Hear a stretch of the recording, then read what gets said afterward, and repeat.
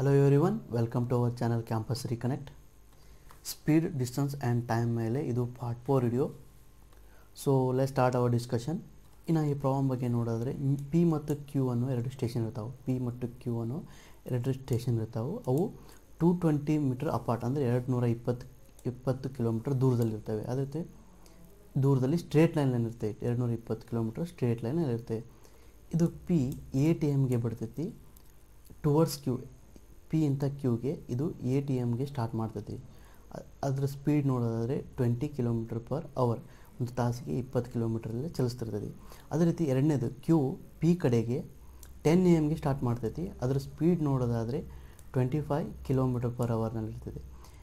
At what time they meet, ಯಾವಾಗ ಇವೆರಡು meet ಆಗ್ತವೆ ಅಂತ ಕೇಳಿದ್ದಾರೆ. ಮೀಟ್ ಆಗುವಂಥ ಟೈಮ್ ಕಂಡಿಡಿ ಅಂತ ಕೇಳಿದ್ದಾರೆ. ನಮಗೆಲ್ಲ ಗೊತ್ತಿದೆ speed equal to distance upon time. But ಈ ಫಾರ್ಮುಲಾ ಅಪ್ಲೈ ಮಾಡಬೇಕಂದ್ರೆ ನಮಗೆ ಒಂದು ಕಂಡೀಷನ್ ಇದೆ. ಡಿಸ್ಟೆನ್ಸ್ ಯಾವಾಗಿದ್ದರೂ ಸೇಮ್ ಇರಬೇಕು, ಅದೇ ರೀತಿ ಸ್ಟಾರ್ಟ್ ಮಾಡಿದಂಥ ಟೈಮು ಸೇಮ್ ಇರಬೇಕು. ಅದೇ ರೀತಿ ನಾವು ಈಗ ಇಲ್ಲಿ ಎ ಟಿ ಎಮ್ಗೆ ಸ್ಟಾರ್ಟ್ ಆಗಿದೆ, ಇಲ್ಲಿ 10 AM ಸ್ಟಾರ್ಟ್ ಆಗಿದೆ. ಇದನ್ನ 10 AM ಕನ್ವರ್ಟ್ ಮಾಡ್ಕೋಬೇಕು, ಅಥವಾ ಇದನ್ನ ಪಿನ 10 AM ಕನ್ವರ್ಟ್ ಮಾಡ್ಕೋಬೇಕು. ಅದು ಹೆಂಗಂತ ಒನ್ ನೋಡ್ಕೊತ ಹೋಗೋಣ. ಆ್ಯಟ್ 10 AM ಟ್ರೈನ್ ಪಿ, 10 ಗಂಟೆಗೆ train P, speed of the P train ನೋಡಿದ್ರೆ 20 ಕಿಲೋಮೀಟರ್ ಪರ್ ಅವರ್ ಇದೆ. ಅದೇ ರೀತಿ 8 ಅವರ್ ಇರ್ತದೆ. ಅದೇ ರೀತಿ ಒಂದು ತಾಸಿಗೆ 20 ಕಿಲೋಮೀಟರ್ ಚಲಿಸುವಂಥ ಇದೇ ಟ್ರೈನು 2 ತಾಸಿಗೆ ಎಷ್ಟಾಗ್ತದೆ ಅಂತ ಕೇಳಿದ್ದಾರೆ. ಎಷ್ಟಾಗ್ತೈತಿ? 20 ಕಿಲೋಮೀಟರ್ ಇಂಟು 2 ಅಂದರೆ 2 ಅವರ್ಸಿಗೆ 40 ಕಿಲೋಮೀಟರ್ ಆಗ್ತೈತಿ. ಅಂದರೆ ಇಲ್ಲಿ ಎ ಟಿ ಎಮ್ಮಿಂದ 10 AMಗೆ ಇಲ್ಲಿ 40 ಕಿಲೋಮೀಟರ್, ಇಲ್ಲಿ ಡಿಸ್ಟೆನ್ಸ್ 40 ಕಿಲೋಮೀಟರ್ ಆಗ್ತದೆ. ಅಂದರೆ 10 AM, ಇಲ್ಲಿ 10 AMಗೆ ಬರೋಗಳೇ ಇದು 10 ಪಿ ಇತ್ತು ವ್ಯಾಲ್ಯೂ 40 ಕಿಲೋಮೀಟರ್ ಆಗ್ತದೆ. ಅದೇ ರೀತಿ ಟೋಟಲ್ ಡಿಸ್ಟೆನ್ಸ್ 220 ಕಿಲೋಮೀಟರ್ ಇದೆ.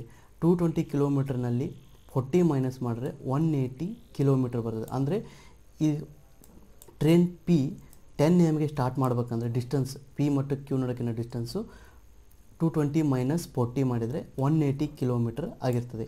ಎರಡು ಟ್ರೈನು 10 AMಗೆ ಸ್ಟಾರ್ಟ್ ಮಾಡಿದರೆ ಇವಕ್ಕೂರ ನಡಕಿನ ಡಿಸ್ಟೆನ್ಸು 180 ಕಿಲೋಮೀಟರ್ ಆಗಿರ್ತದೆ. ಅದೇ ರೀತಿ ನಮಗೆ ರಿಲೇಟಿವ್ ಸ್ಪೀಡ್ ಬಗ್ಗೆ ಫಾರ್ಮುಲಾ ಗೊತ್ತಿದೆ. Opposite ಡೈರೆಕ್ಷನಲ್ಲಿ ಹೊಂಟಿದ್ರೆ S1 plus S2 equal to, ಅಂದರೆ S1 ಎಷ್ಟಿದೆ 20 ಕಿಲೋಮೀಟರ್, S2 ಎಷ್ಟಿದೆ 25 ಕಿಲೋಮೀಟರ್. ಇವೆರಡೂ ಕ್ಯಾಲ್ಕುಲೇಟ್ ಮಾಡಿದ್ರೆ 45 ಕಿಲೋಮೀಟರ್ ಪರ್ ಅವರ್ ಸಿಗ್ತದೆ.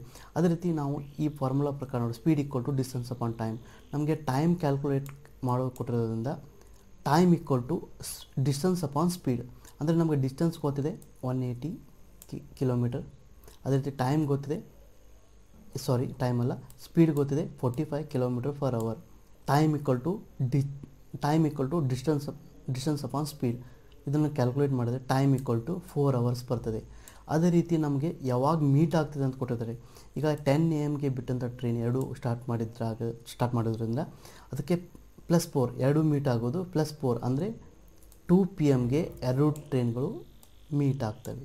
10 AMಗೆ ಸ್ಟಾರ್ಟ್ ಮಾಡಿದಂಥ ಎರಡು train at a time 10 AMಗೆ start ಮಾಡಿದರೆ ಇವೆರಡು ಮೀಟ್ ಆಗೋದು 2 PMಗೆ ಮೀಟ್. ಇನ್ನು ಅದೇ ರೀತಿ ಮುಂದಿನ ಪ್ರಾಬ್ಲಮ್ ನೋಡೋದಾದರೆ ಒಂದು ಟ್ರೈನ್ ಇದೆ, ಅದರದ್ದು 150 ಮೀಟರ್ನ 10 ಸೆಕೆಂಡ್ನಲ್ಲಿ ಕ್ರಾಸ್ ಮಾಡ್ತದೆ. ಅದೇ ರೀತಿ ಇನ್ನೊಂದು ಟ್ರೈನ್ ಇದೆ, ಅದು ಲೆಂತ್ ನೋಡೋದಾದರೆ 100 ಮೀಟರ್ ಲಾಂಗ್ ಇದೆ, ಅಪೋಸಿಟ್ ಡೈರೆಕ್ಷನಲ್ಲಿ ಬರ್ತಾ ಇದೆ.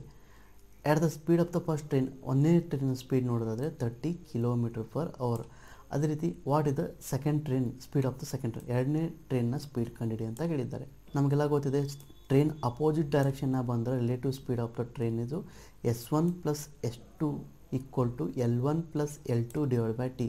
ಇದು ಫಾರ್ಮುಲಾ ನಮ್ಗೆ ಗೊತ್ತಿದೆ. ಅದೇ ರೀತಿ speed of the first train ಗೊತ್ತಿದೆ ನಮಗೆ 30 ಕಿಲೋಮೀಟರ್ ಪರ್ ಅವರ್. ಅದೇ ರೀತಿ speed of the second train ನಾವು ಕ್ಯಾಲ್ಕುಲೇಟ್ ಮಾಡಬೇಕು. ಅದೇ ರೀತಿ length of the first train 150 metre. ಅದೇ ರೀತಿ length of the second train 100 metre.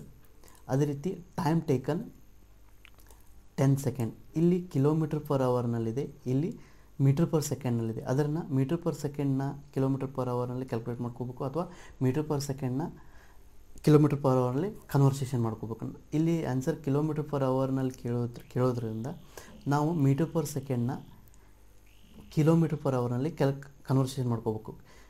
Metre per ಸೆಕೆಂಡ್ನ kilometre per ಅವರ್ನಲ್ಲಿ conversion ಮಾಡ್ಕೋಬೇಕಾದ್ರೆ ಇದು ಬಂದಿರೋ ಇಲ್ಲಿ ಆನ್ಸರ್ ಇಂಟು ಈ 18/5 ಮಾಡೋದ್ರಿಂದ ಇದು metre per second into metre per second ಅಂತ ಕಿಲೋಮೀಟರ್ ಪರ್ ಅವರ್ಗೆ ಕನ್ವರ್ಟ್ ಆಗ್ತದೆ. ಅದೇ ರೀತಿ ಇಲ್ಲಿ ಬಂದಿರುವಂಥ ಇವೆಲ್ಲ ಸಬ್ಸ್ಟಿಟ್ಯೂಟ್ ಮಾಡಿದ ಆನ್ಸರ್ 90 ಬರ್ತದೆ. ಅದೇ ರೀತಿ ನಮಗೆ first speed of the first train 30 ಗೊತ್ತಿದೆ, ಸೆಕೆಂಡ್ ಟ್ರೈನ್ ವ್ಯಾಲ್ಯೂ ನಮಗೆ ಗೊತ್ತಿಲ್ಲ. ಅದೇ ರೀತಿ ಸೆಕೆಂಡ್ ಟ್ರೈನ್ ವ್ಯಾಲ್ಯೂ ಇದೆ, ಇದು ಪ್ಲಸ್ ಇರೋದು ಈ ಸೈಡ್ ಬಂದರೆ ಅದು ನೆಗೆಟಿವ್ ಆಗ್ತದೆ. 90 - 30 = 60. Speed of the second train = 60 km/h.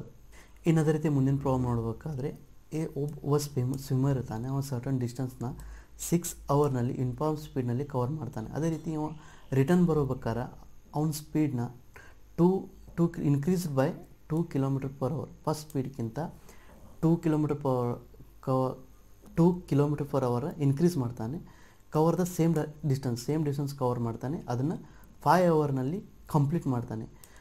ಅವ್ರೇನು ಕೇಳಿದ್ದಾರೆ, what of the speed initially ಒಂದು ಸ್ಪೀಡ್ ಎಷ್ಟು ಅಂದರೆ ಇನಿಷಿಯಲ್ ಸ್ಪೀಡ್ ಅಂದರೆ S1 ಎಷ್ಟಿದೆ ಅಂತ ಕೇಳ್ತಾರೆ. ಅದೇ ರೀತಿ ನಮಗೆಲ್ಲ ಗೊತ್ತಿದೆ ಸ್ಪೀಡ್ = ಡಿಸ್ಟೆನ್ಸ್ ಅಪಾನ್ ಟೈಮ್. ಅದೇ ರೀತಿ ಡಿಸ್ಟೆನ್ಸ್ ನಮಗೆ ಡಿಸ್ಟೆನ್ಸ್ ಕೇಳ್ತಾರೆ, ಡಿಸ್ಟೆನ್ಸ್ = ಸ್ಪೀಡ್ ಇಂಟು ಟೈಮ್. ಅದೇ ರೀತಿ S1 × T1 = S2 × T2.